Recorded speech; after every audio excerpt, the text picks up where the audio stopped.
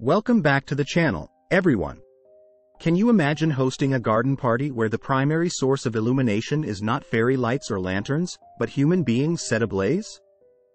That's exactly what Emperor Nero did according to historical accounts. Nero isn't just another Roman ruler. He's an embodiment of the potential for human cruelty and the dangers of unchecked power. Understanding his actions doesn't just add a chapter to Roman history. It also serves as a horrifying mirror reflecting the darker corners of human nature. Stick around as we delve deeper into the disturbing world of Nero's reign. When Nero became emperor at just 17 years old, Rome was in a state of chaos. The empire was huge, but it was also filled with internal conflicts and power struggles among the top leaders. These leaders would later turn out to be some of Nero's biggest critics. Nero's rise to power wasn't just a tale of royal privilege and destiny fulfilled. It was also a psychological evolution of a man whose darker impulses magnified as he gained more power. Born into a family well connected to the Roman aristocracy, Nero grew up in an environment where he had access to education and a wide array of artistic pursuits. As a young boy, his love for music, acting, and poetry was evident. However, this artistic sensitivity seemed to coexist with a growing taste for extreme indulgences and acts of cruelty. During his childhood and adolescent years, there were signs of his burgeoning darker tendencies. Minor cruelties, often inflicted on household slaves or animals, served as a precursor to the more chilling acts he would later commit. Reports suggest that even as a child, he relished his authority over slaves and servants, often inflicting petty cruelties on them as a form of amusement. As Nero entered adolescence, his behaviors took on more manipulative and emotionally abusive forms. While he was lauded for his intelligence and artistic abilities, he was also known for using his wit and charm to manipulate others into doing his bidding, something he often practiced among his close acquaintances and tutors. One of the best-known tutors who felt Nero's manipulative tendencies was Seneca, his advisor. Seneca would later be forced into committing suicide due to his connections with Nero. In an environment that was already cutthroat and amoral, where political assassination and backstabbing were par for the course, the young Nero seemed to regard his increasing moral transgressions as stepping stones to power. During this time, his mother, Agrippina the Younger, maneuvered behind the scenes to eliminate rivals and secure Nero's position as the next in line for the throne, further amplifying his belief that cruelty and manipulation were viable means to secure power. When he assumed the throne at 17, surrounded by sycophants and yes-men, Nero was suddenly handed an unprecedented level of power and influence. The young emperor was easily swayed by the last voice he heard, and those voices often whispered encouragements for his darker impulses. The turning point came early in his reign with the execution of his mother, Agrippina. This wasn't a spontaneous act but a calculated move that had layers of motivations behind it. His mother had been a forceful presence, possibly constraining Nero's own grip on power. Her death not only shocked Roman society but sent a clear message: Nero would stop at nothing to secure his position and eliminate threats, even if that meant matricide.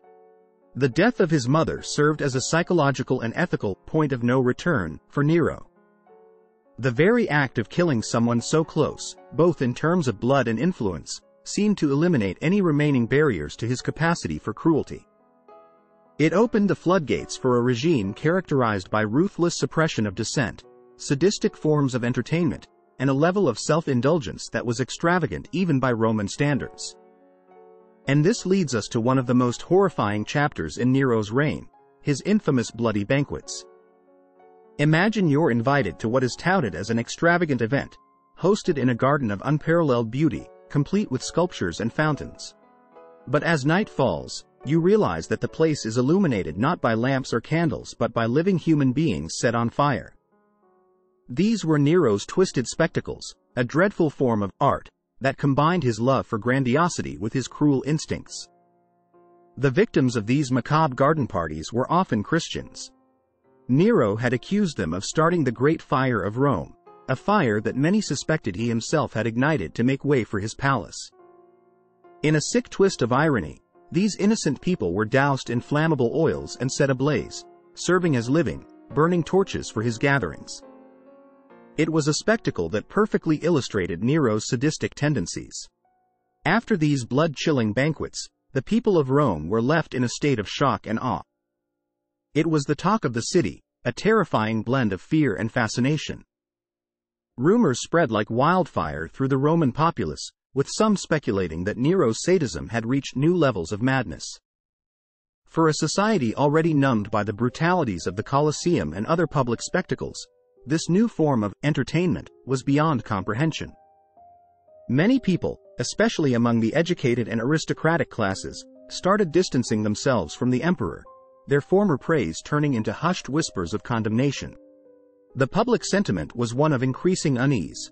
The general populace began to see Nero not just as a ruler, but as a personification of evil, a man who could defy the basic norms of human decency for his own amusement. But it wasn't just ordinary citizens who were horrified. The Senate and the Roman elite, who had already been wary of Nero's erratic behavior, found this new level of cruelty a stark violation of Rome's ethical and civic codes. Nero's earlier actions had been horrifying but somewhat in line with the political brutalities of the time.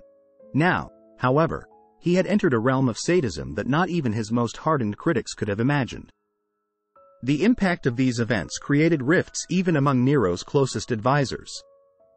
Figures like Burrus, who had been instrumental in maintaining Nero's grip on power, were either sidelined or met tragic ends, like forced suicides or mysterious deaths. Those who survived became increasingly unwilling to challenge Nero, their fear outweighing any remaining loyalty or sense of duty. These events ultimately played a significant role in Nero's downfall. Already, he was facing military challenges on the frontiers and conspiracies within the Senate. The banquets only intensified the urgency among his critics to remove him from power. Conspiracies against Nero became more frequent, and with a ruler so universally feared and despised, it wasn't difficult to find those willing to participate. Nero's death was a tragic culmination of the very chaos and turmoil he had inflicted upon others. In 68 AD, Nero found himself utterly isolated. The Roman Senate had declared him an enemy of the state, and his inner circle had dissipated, some abandoning him to align with his enemies, others having been executed or forced into suicide. With armies revolting and Galba, the governor of Hispania, declaring himself the rightful ruler, Nero's downfall became apparent. Having lost all support and with enemies closing in, Nero attempted to flee Rome with a handful of loyalists. Realizing that he could not escape, he returned to his villa on the outskirts of Rome. It was there that Nero grappled with the idea of suicide, perhaps one final act that he could control in a life that had spiraled into chaos. According to historical accounts, he hesitated, vacillating between moments of fear and regret. It's said that he tried to enlist the aid of a few remaining companions to end his life for him, but even in these desperate moments, they were too afraid to act.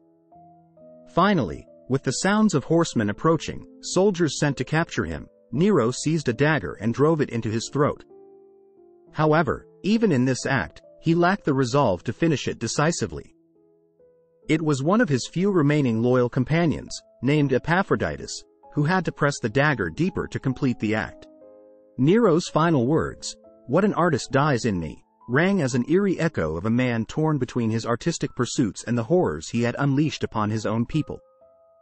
Whether those words were a moment of delusion or a lament, they encapsulate the complexities of a man who, despite his talents, allowed his darker impulses to overshadow any virtues he might have had.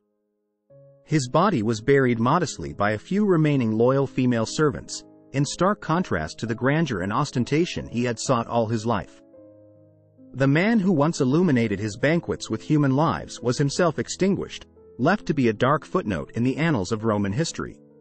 The world he left behind was one relieved to be rid of him, yet forever scarred by his reign. It was a legacy of caution for generations to come, an enduring lesson in the dangers of power unchecked and humanity unbounded. Thank you for joining me on this dark journey into the life of Nero. If you found this story both fascinating and horrifying, don't forget to like, subscribe, and hit that notification bell for more historical deep dives. Stay curious, and stay vigilant.